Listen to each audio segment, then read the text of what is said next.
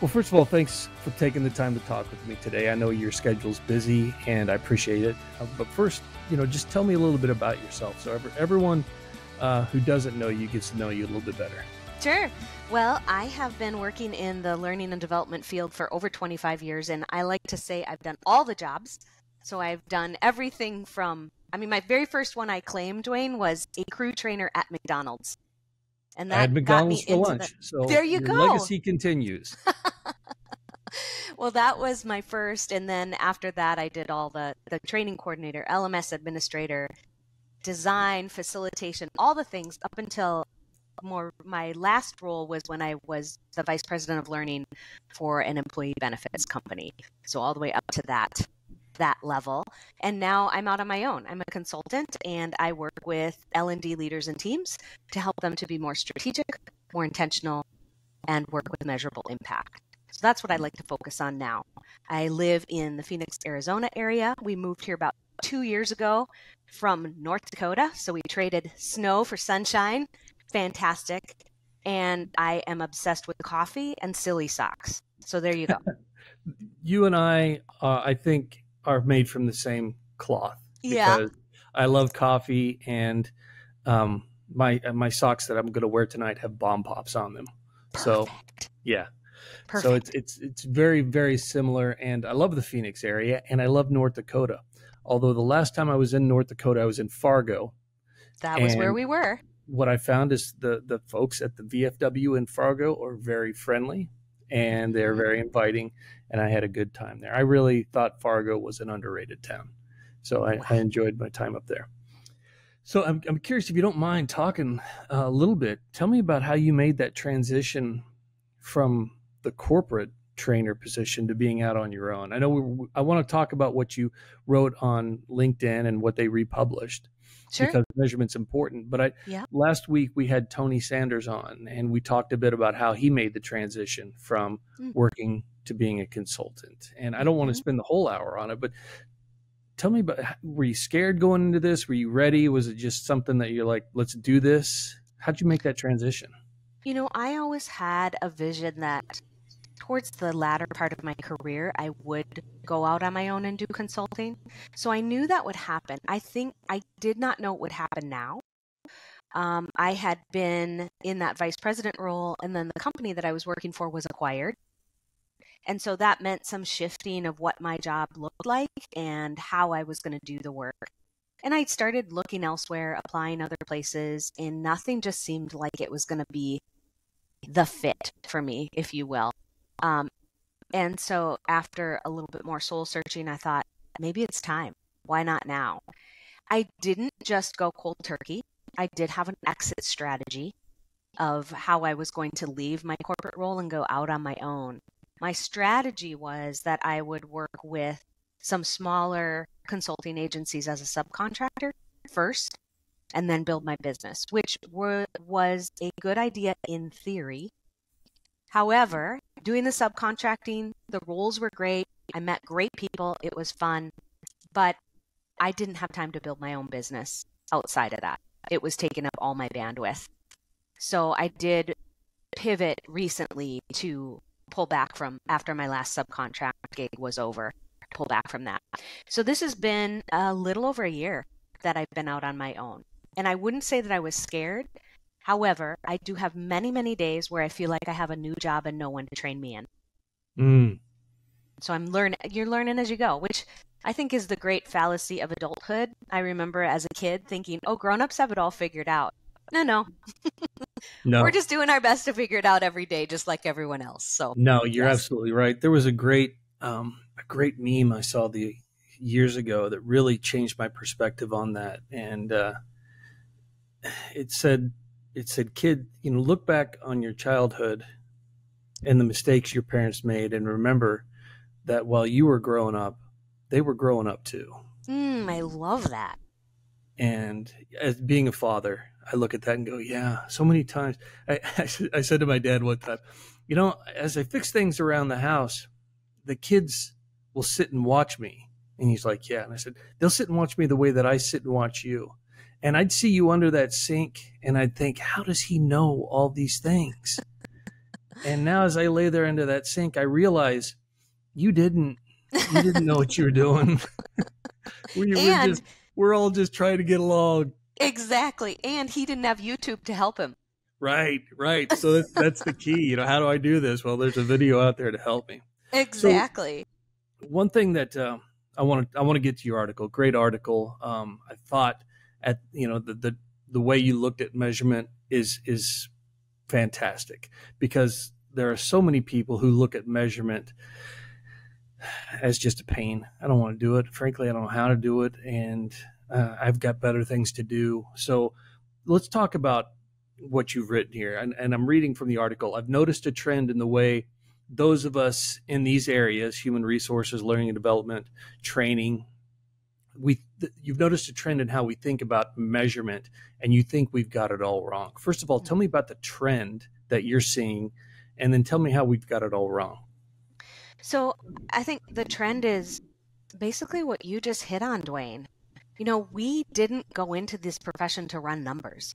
That's not why any of us started this job. And so it's not the strong suit of people who work in these people development professions. And that tied with this time that we're in where resources are tight. We have to do more with less. And those who are making the decisions about where to allocate the resources in any and all organizations need good data in order to make those decisions.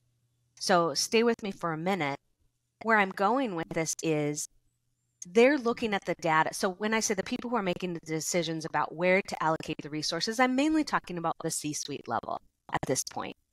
So they're looking at, how do we know that we have this much income, this much revenue, and this many expenses, and we can't live in debt forever. And now we know we need to cut back because of the financial times that we're in. And so how do we make the decisions about where to pull back our resources and where we allocate more resources, if you will, in order to help our business continue to run effectively? So learning and development typically often can be seen as a cost center. So we can see that we are we can feel like we're easily expendable. So when you talk about it being seen as a cost center, I want to make sure I understand what you mean. What I've said to folks, and what I think I see from a lot of management, is that management tends to see training as an expense, not an investment.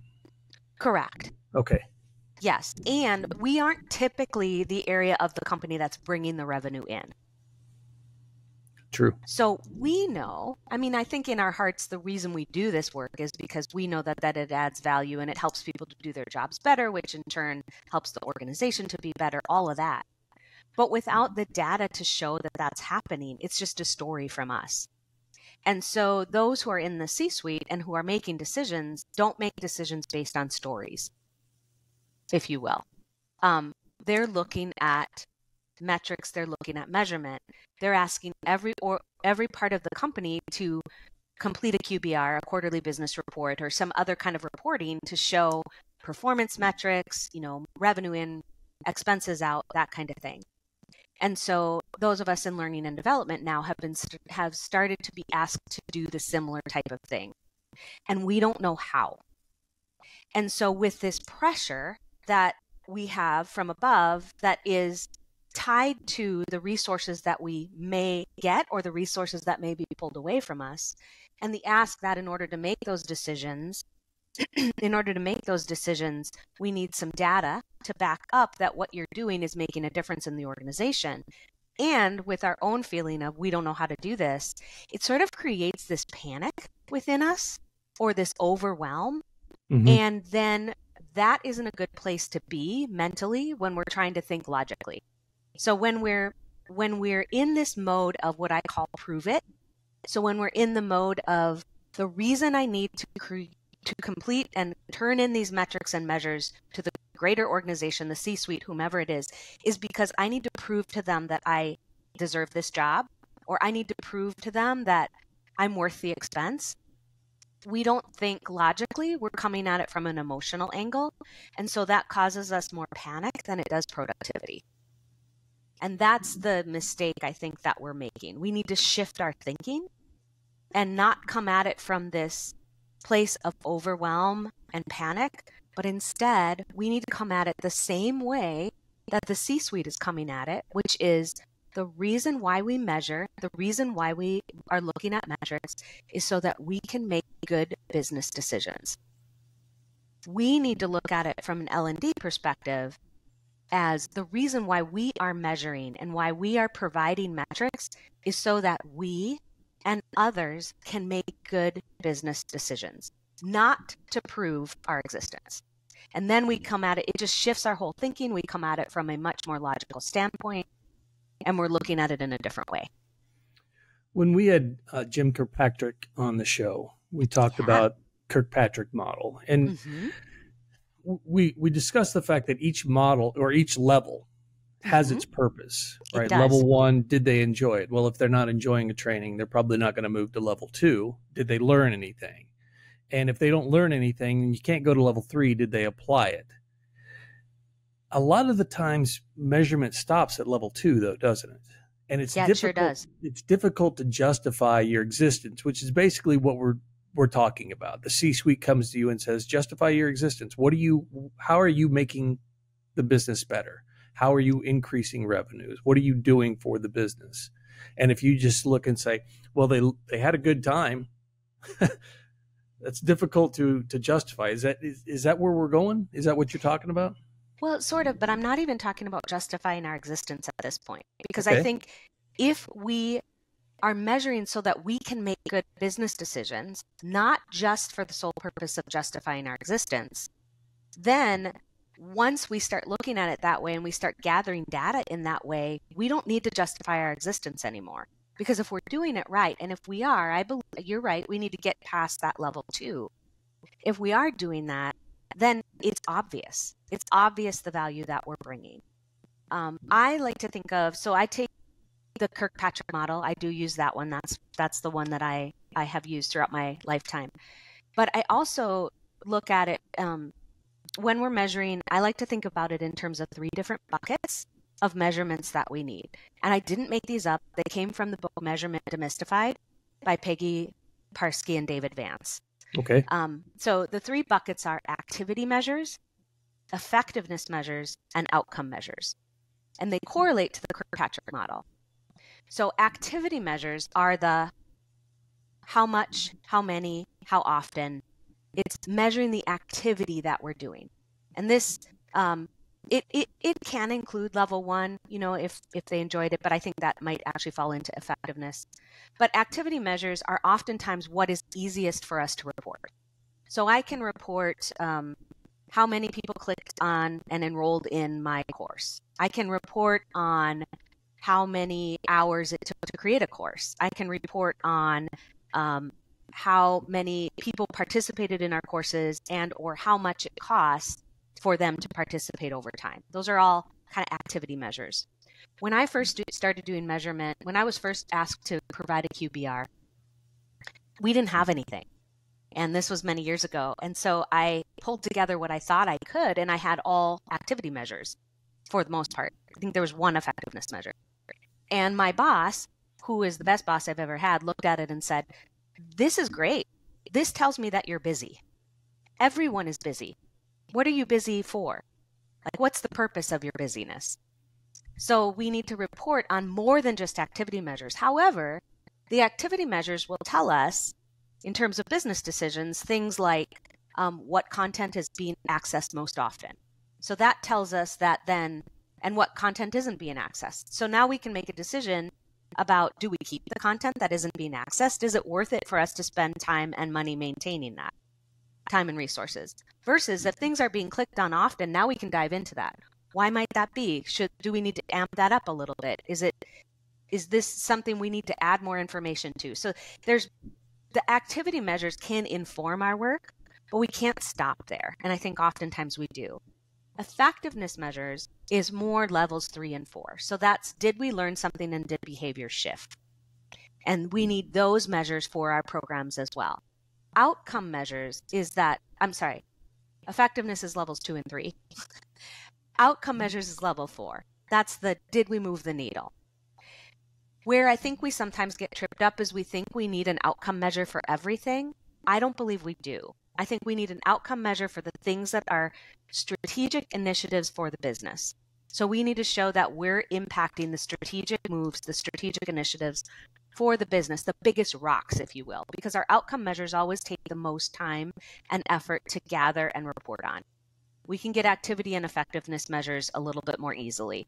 So sometimes I think we get overwhelmed because we think we need to show the impact on every single thing back to the business. I don't think we do. I think we just need to focus on our outcome measures for the biggest rocks. And so those are, when I built a measurement strategy overall, what I'm looking for is, do we have all three of those measures in play? Are our outcome measures aligned to our largest strategic initiatives? For our day-to-day activities, do we have activity measures and do we have effectiveness measures? So I'm looking at all of those when I design any type of a strategy. I really like the idea of not having outcome measures for every single thing. And because when we start thinking about business impact, I'm reading a book called Brave New Work. And they talk about the fact, it's great book so far. It talks about the fact that you may have to get manager approval for a $500 expense, but anybody in the business can schedule an hour-long meeting for 25 people. And you start looking at the way things costs, and you start weighing how much cost is going into measuring an outcome on something that isn't key versus the opportunity cost and the expense, moving that towards measuring something that we may not be measuring, but is integral to the business. I like that idea. Yeah, it also takes a little bit of the pressure off, because I think the other thing we as L&D does, and I think it's partly because we don't really understand measurement a lot of times, is we overcomplicate it. And so we think, oh, we need an outcome measure for everything. Well, to your point in the example you just gave, you don't need to report the outcome measure for the meeting, if you will. But do I need to report the outcome measure for how I've helped a section of the business to become more efficient? Because maybe efficiency is in our strategic initiatives to become more efficient, more automated, whatever it is. How would you help someone find out what those specific things are? How does a person go about finding what they should be putting outcome measures on? Yeah, I love that. Well, first of all, you need to know what the strategic initiatives are of the business. It always starts there. What is the business trying to achieve? I shouldn't say even the business, I should say our business, because one of the mistakes we make in L&D is we think of ourselves as a support function, but we are a valid part of the business, and we need to shift our own thinking to think in our business. We are working together in partnership with the greater business. So in our business, what are we trying to achieve? What are those big major initiatives this year? And once I know what they are, what's the 3-year plan, the 5-year plan? Now I can start to drill down to how can the act of learning and development, or the work of learning and development, how can we partner with the business to to be part of attaining those initiatives, whatever that looks like. So it always has to start there. I always recommend starting with the measures that already exist. So I think, also get stuck because we think we have to make up all the measures ourselves. But for example, if I'm working with a contact center and they're having some performance issues and they know they need to get more automated and more efficient, I'm going to first look at what are the measures that they're collecting to tell them that they're not efficient right now. So some of the things even are in the questions we ask in the beginning of a project, if you will. I'm asking not just what are the learning outcomes that you're helping to achieve. We're really good at asking that. We need to ask some different questions. So the contact center comes to me and says, we need to be more efficient. I'm going to say, well, how do you know you're not efficient right now? What's telling you that you're not efficient? So that's the question that I'm already looking for and hunting and pecking for. What are the measures that already exist? And now we're going to tie to those measures as best we can. And when we do come up with our strategy and our intervention and our potential solution, now we have a benchmark from before and an after to see if we move the needle. I like that question. I'm sorry. No, I like that question. How do you know you're not being efficient? Because I think that can also help you identify times when training's not the answer. Mm-hmm. Absolutely, it can, because that's many times. Another question, another one I hear frequently, especially when we're working with onboarding new employees. So when we're with, and I tend to work with companies that are growing very quickly, and they've just gotten to this point where they need a little bit more structure or processes or something in place, and so onboarding is huge for them.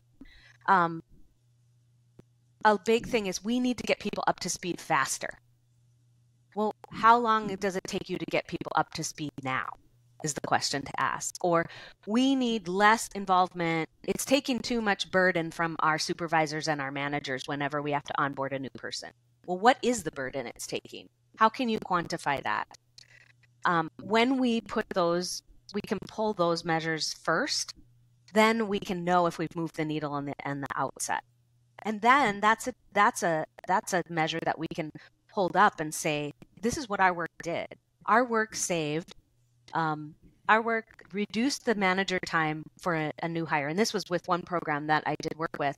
We were able to reduce the time, ramp time for a supervisor working with a new hire. We decreased their amount of time they needed to spend with that new hire by 70%. 70%. Now, whenever you can get to that measure, now you can correlate it to dollars, because the salary of that supervisor, now we have saved that amount of money, that 70%. And so it became very easy for us to show the amount of expense that we had saved the company over time with some of the programs that we did. But we got there by asking different questions on the outset. When you talk about asking questions, I'm curious who you ask questions to. And the reason for that is I remember working with some folks and I was like, well, how are you measuring this? And they said, well, we're measuring X and we're measuring Y and we're measuring Z. And I said, how do you know that's what the folks care about? How do you know that that's what the ultimate deciders care about? The people who are sitting there with your, holding your purse, holding your funding, how do you know they care about those things? How do you know, how important is it talking to that C-suite, and where do you stop searching before you start measuring? Yeah, I don't know that it's always the C-suite that drills down to that number. Sometimes it is, but oftentimes it's the individual department or team leaders or managers, and it's what performance are they measuring. So the C-suite is often looking at the overall. They're looking at the bigger picture. But when we as L&D are working with an individual area or team, we're not looking at we want it to tie into the overall picture. So that's important that it ties with the overall business initiatives. But if the business is organized and functioning effectively, those overall business measures have been defined first, and then each individual area and team is working to figure out how they're going to meet those, how they're going to contribute to the overall strategic initiatives. So I'm working with our individual stakeholders and I'm asking them, what measures are you reporting? So how do you know, for example, what are you already measuring? How do you know that somebody is doing a good job on your team? How do you know that somebody isn't doing a good job on your team? How do you know who you're going to promote or give a raise? Those are some of the questions I usually start with. And likewise to the project, if the goal is to be more efficient, how do we know we're inefficient right now? And those measures are defined usually in the individual department or team by that manager or leader, because that's what they're reporting up, if you will. So I know I've hit the right mark if those people are the ones who are responsible and they're under the pressure to provide those particular measures, if you will. So we've got just a few minutes left in the podcast, and I want to give you the opportunity. I'm looking at your LinkedIn page, and I find myself on LinkedIn more and more and more these days. And I see on your LinkedIn page, L&D Must Change podcast. Yes. You're doing a podcast too. Tell me about that. Yeah, so I really think there's a lot of ways that in our profession, we need to shift how we think. And if we can shift how we think and shift how we approach our work, we can eventually have a broader change across our entire industry. L&D Must Change is two things. It is a newsletter and it's a podcast. The newsletter drops every other week, and that is my voice. The podcast drops on alternate weeks, and that is the voices of others. Because I can't be the only one who's telling the story. I have one perspective, but it's going to take all of us to make this shift happen. And so in the L&D Must Change podcast, I'm talking to people who also are looking for small ways to shift our industry, if you will, and have us start to think or act a little bit differently. If you could, I didn't prep you for this question. I just thought of it right now, but okay. If you could change one thing in L&D right now, what would be your priority? Yeah, my priority is that we in L&D act like the business and we understand the business. We give ourselves a pass all too often on understanding how the business functions, how any business functions, and we also sabotage our own selves by doing things like what I mentioned before when we say we think of ourselves as a support function, not an important part of the business. And if we start to do that, that's number one mindset shift. Now we're going to start to act like the rest of the business where we're thinking strategically. We're operating strategically. We're not knee-jerk reaction to the flavor of the month strategy that comes up from whichever leader squeals the loudest about needing some assistance. It's a very strategic move instead. So it's intentional in that it's a mindset shift and it's strategic in the way that we approach the work, and it is aligned entirely with the business, and we understand and operate as the business. If outside of LinkedIn and your newsletter, where can people get a hold of you? Because I'm hoping people hear this and they're like, I believe we must change also. How can I sign up for your newsletter? How can I subscribe to the podcast? How can I get in touch with you? Well, the number one way is through LinkedIn, and that is where I start most of my interactions. So follow me on LinkedIn. You can subscribe to the newsletter. It is a newsletter that comes out through LinkedIn, and then you'll get the regular updates on that as well. So, and message me through LinkedIn. That's the best way to get in touch with me. That's what I did, and here we are today. So you did, and it worked. Thanks again for taking the time to talk with me. This has been great. I will put a link to the article that we talked about today in the description of the podcast. Perfect. So you can all go and check it out and follow Jess on LinkedIn, learn from her. And as Bob Pike used to say, Jess, I'm going to charge you with the same thing, add value, make a difference. And I see that you're doing that every day. So thank you for that. Absolutely. Thanks, Dwayne. It was great to talk with you.